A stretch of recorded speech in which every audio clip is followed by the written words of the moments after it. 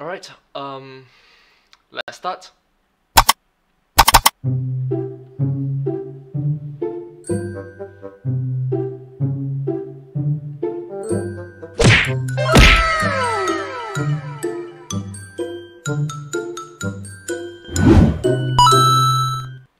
Hello everyone, welcome to this video. In this video, I'll be reacting to one of the early uploads from the YouTube channel The Game Theorists. This video came out in 2015, so I think it's around 6 years ago. Let's start.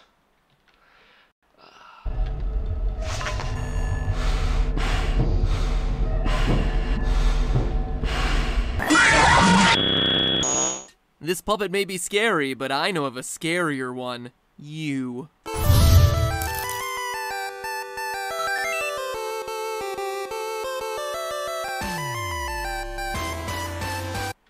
What do you mean by that?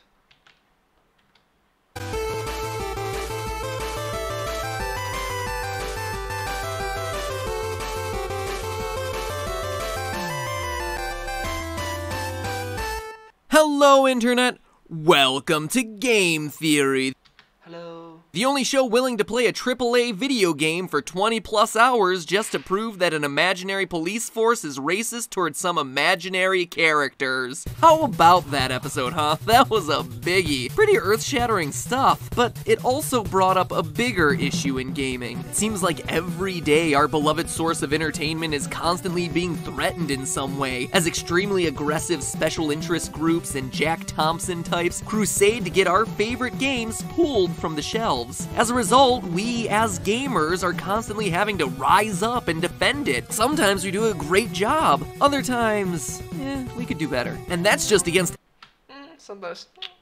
external threats. Consider the gamers themselves. Controversy breeds discussion. Gamers raging at each other on social media about everything from Mass Effect sex scenes to Mario's mental state. Yep. Mappa is definitely a bit naughty in this episode.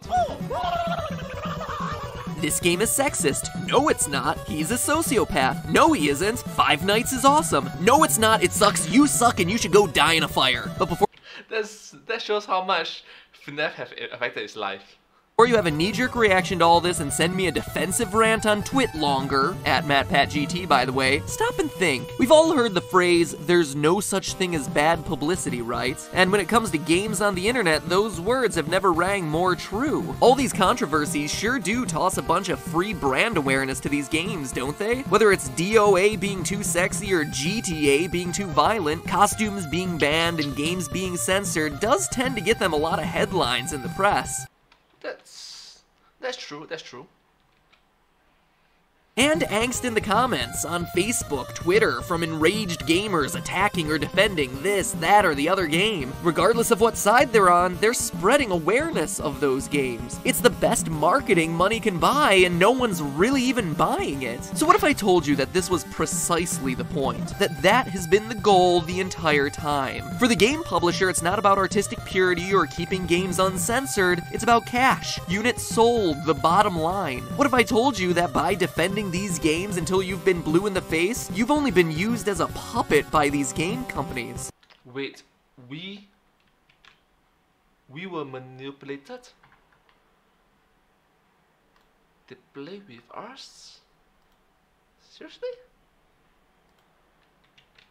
Tell me more. I'm interested. Well, I guarantee you that today's episode will forever have you thinking twice about that angry tweet defending Christie's skimpy DOA costume. As you know, Game Theory's unofficial subtitle is The Smartest Show in Gaming. Unofficial.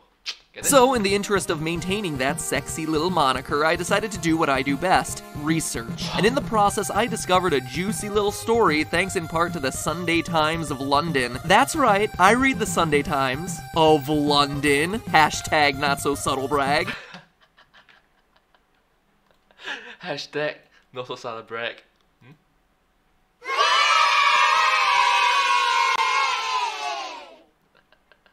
Alright.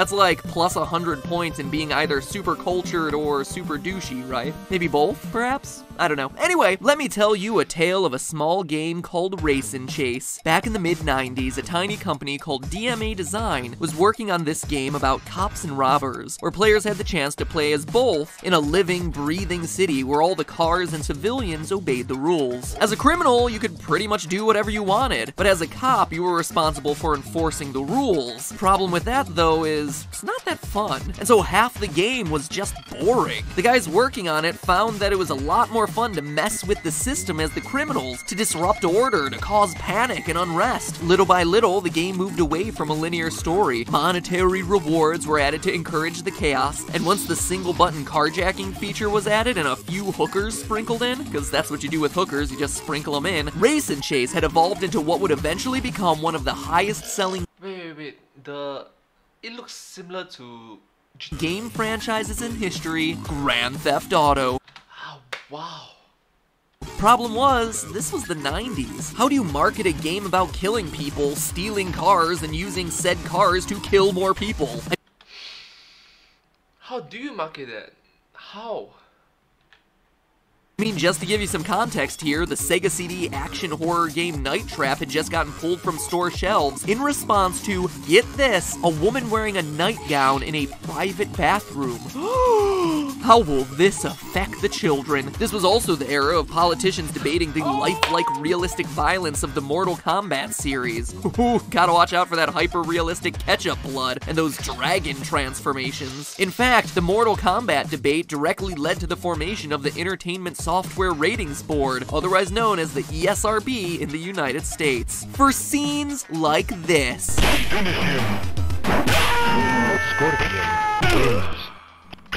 My, how times have changed. So what do you do when you have a hooker-filled car theft simulator on your hands? Well, you go to a man named Max Clifford, back then the most famous publicist the United Kingdom had ever known, responsible for promoting everyone from the Beatles to O.J. Simpson. He was very good at his job, but his methods were questionable at best. He encouraged his clients to lie, cheat, and steal. He did everything from helping cover up the sexuality of multiple soccer players to creating the most famous headline in British tabloid history: Freddie Starr ate my hamster.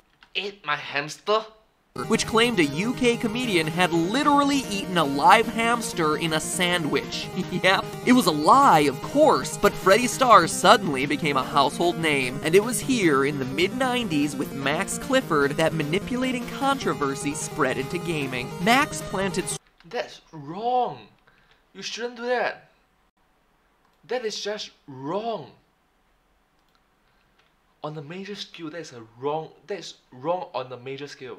Stories in conservative newspapers, plied outspoken political figures, and meticulously planned out exactly how the outrage around Grand Theft Auto's violence would snowball. Through his careful planning, GTA ended up appearing before British Parliament to defend itself, and the rights of video games to feature violent content. So let me reiterate what you just heard, loyal theorists. GTA is the mammoth franchise you know today because the marketing strategy for its first game was to purposely throw itself into the line of fire, get anti-violence groups to rally against it, even run the risk of getting banned, just for shameless headlines. And you know what? It worked. That strategy translated to huge sales for a no-name franchise, and what was formerly known as Race and Chase quickly became a million seller based on its notoriety. Well, the rest, then, is history. And guess what, Internet? GTA isn't even close to being the only game that's benefited from intentional PR scandals. Around the same time, a game called Carmageddon was released, but rather than emphasizing wins and losses and who placed where, this car game rewarded points for causing as much damage as possible, especially with regards to the crowds of people that just so happen to be strolling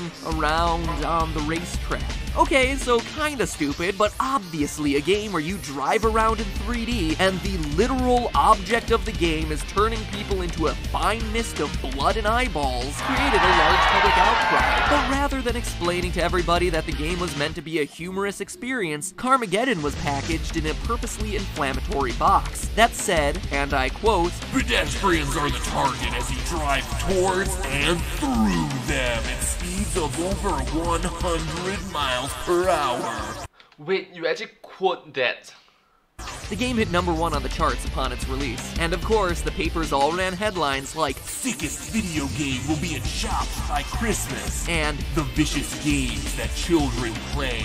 great headlines, even better way to drive sales. And you know what the kicker was? Once the game finally The kicker. came out, the British Board of Film Classification, or BBFC, which in this case acted very similarly to the ESRB in the US, they didn't even give it the harshest rating they could have, because it actually wasn't all that bad. And yet the publishers knowingly rode the wave of public outcry all the way to the bank. Want some more recent examples? How about in 2002 when Acclaim was short on cash and needed to find a clever way to market their new game Shadow Man 2? Well, they hired a company called Frank PR and embarked on one of the most infamous marketing campaigns of all time. In an interview with Kotaku, Frank PR founder Andrew, apparently I didn't name my company after my own name, Block, explained that none of their games were getting good reviews, so they had to come up with an idea that would sidestep reviews altogether. So they came up with something they called deadvertising. Wow, that sounds weird. What is deadvertising? Well, if you guessed that it was helping people offset funeral costs for recently deceased loved ones by paying them to put advertisements for the game on their beloved one's tombstone, well then you'd be absolutely correct. But that wasn't Acclaim's only play with controversy. That wasn't your only controversy? I mean, what else?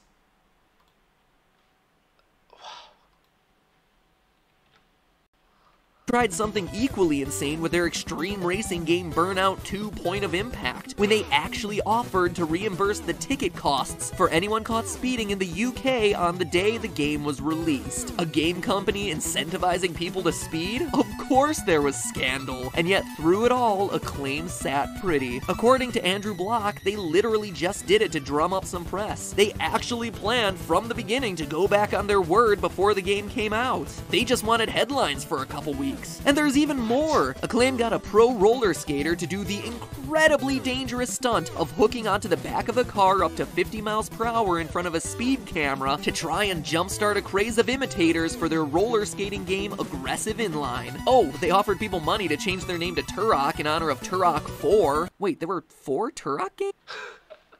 There are 4 games? And finally, for Virtua Tennis 2, they almost hired trained homing pigeons painted to promote the game to fly in and disrupt Wimbledon live on television.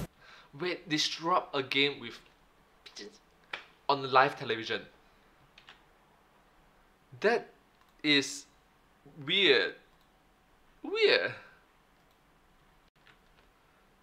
Okay, so that last one is pretty cool. And if you think it's just AAA publishers, think again, internets. Everyone is playing you for the views and for the sales. Last fall, a game called Hatred from Polish indie developer Destructive Creations made waves across the internet when its debut trailer was so disturbing that it caused the game to be briefly pulled from Steam Greenlight, only to be reinstated with a personal apology from Valve's managing director. The game is sold as a no-frills, honest, apolitical massacre simulator in which you play as a single man who hates everyone and wants to kill them for no other reason than that he wants to. The depictions of violence are so realistic that publications across the internet are calling it one of the worst things they've ever seen. And venturing into the comments for this game's trailer, you see people aggressively defending this game's artistic right to exist. So what do the creators think? Well, Destructive Creations themselves have been pretty candid about the whole affair. In an interview with Polygon, their creative director maintained his game's artistic integrity, but also acknowledges the fact that they kinda depended on the trailer's shock tactics for the extra publicity. Oh, and that he's very happy with the results. Kinda seems like it doesn't matter if you're for it or against it anymore, huh? And here's the thing, these games are just the ones that I was able to find with stories admitting to using controversy to drive sales. Think of all the game controversies that cross your screen every week. How many of those are manufactured?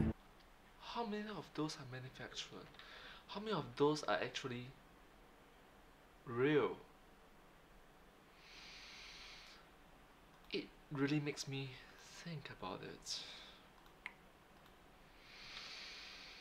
Probably more than you or I like to think. Fans, by going to bat for these games or respectfully speaking out against them, are treated as puppets. pawns. We fought for years to protect our games against the threat of people like Jack Thompson, special interest groups looking to get our games banned or censored, critics condemning games as entertainment of the lowest common denominator, all of which slowed their transition into a respected artistic medium. We took it upon ourselves to defend this beloved pastime, but as it turns out, many of the game makers didn't really care either way. They just wanted their games to sell. They purposely put those games into the line of fire just to ensure that we were talking about them, attacking them, defending them, tweeting about them, getting them trending, and that, in turn, prompts news media outlets to cover the story, which in turn prompts more gamer backlash, which in turn just teaches the industry to do it over and over and over again. These franchises have purposely given games and the people who play them a bad name just to sell more copies. Wow. Just to sell more copies. That's... wow. They've purposely exploited our passion for these games, this medium, just to get bigger, fatter paychecks. In the end, it's not the games, it's the players who are getting played. But hey, that's just a Watches you murder a dozen people, happily sells you a hot dog. theory. A game theory. Thanks for watching.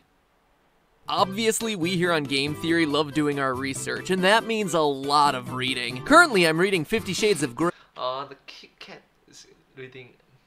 Because a man has needs, okay? No, but seriously, I've been checking out Batman and Psychology, a dark and stormy night all about why we love a superhero without superpowers. It even explores Batman's own psychosis, stuff like why he fights crime and why he chose an underage kid as a partner. Who knows, you'll probably see some of this stuff show up in a future episode. I got that book, and 50 Shades, at Audible.com, where they have over 180,000 books to choose from. If you're a fan of Game Theory and want to help support the show, consider going to audible.com/MattPat, M-A-T-P-A-T, and getting yourself a free audiobook. Seriously, a free book, no strings attached, and helping us out in the process? Maybe even getting yourself a free preview of upcoming episodes? What's stopping you? I even included a link for you to click in the description, so you have no excuse. So help us out by helping yourself out and do a bit of reading. Stick it to those video game companies using you all the time and pick up a book for a change. Now, if you'll excuse me, Anastasia is entering Christian's love chamber for the first time, and oh my, is it exciting. So go, leave me alone. Click audible.com/MattPat and leave me with my thoughts and my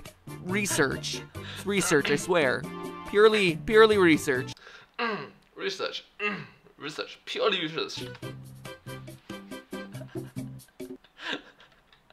I love it that he managed to... I love it that MattPat managed to turn such a controversial topic into something that is so funny at the end of the video. And well, I hope that you enjoyed this video as well. If you did enjoy this video, please consider just showing love, showing support, and showing appreciation to their videos as well. The video that I just reacted to came from the YouTube channel Game Theorists. They are amazing individuals, and if you do like this video, my video, please consider to like, share, and subscribe to my channel, and comment down below if you have anything to share with us. Thank you so much. And yeah, remember, that's just a theory. A game theory. Thanks for watching.